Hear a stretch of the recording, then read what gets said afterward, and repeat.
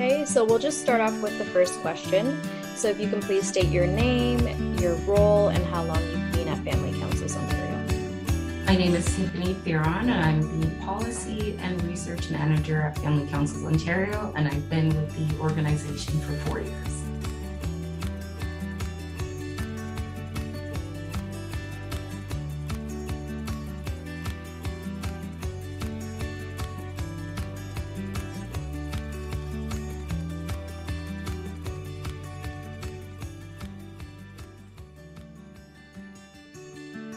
To me, that means making sure that family caregivers have the education and the tools to be able to better support their residents wherever they are residing when it comes to long-term care.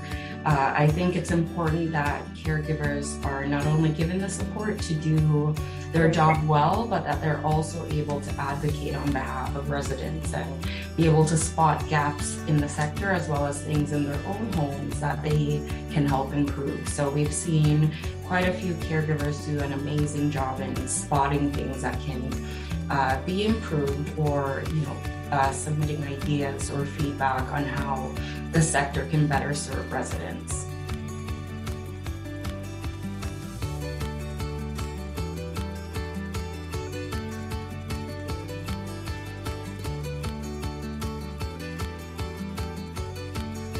In regards to our organization, I would want people to know that there doesn't have to be a certain size of an organization or staff team to make a great impact.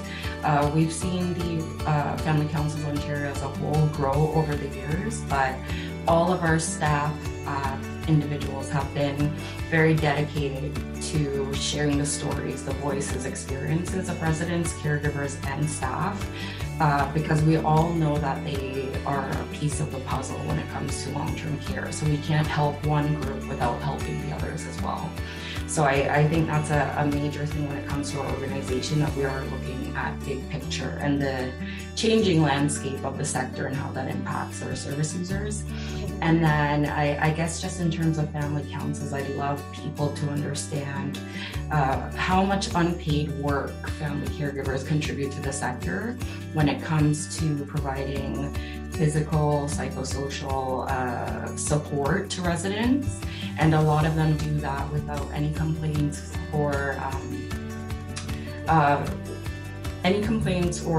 real negative feedback. They love caring for residents, and a lot of them have also stepped up to support residents that aren't their biological blood. So we've seen a lot of chosen family members and individuals that just care about the whole environment at their long-term care home, even beyond either the passing or sometimes a resident might move on to another long-term care home. But we've seen them continue to be dedicated and committed and wanting to be informed and wanting to be a part of the process. So I think that's something that I'd love to see more credit being given to caregivers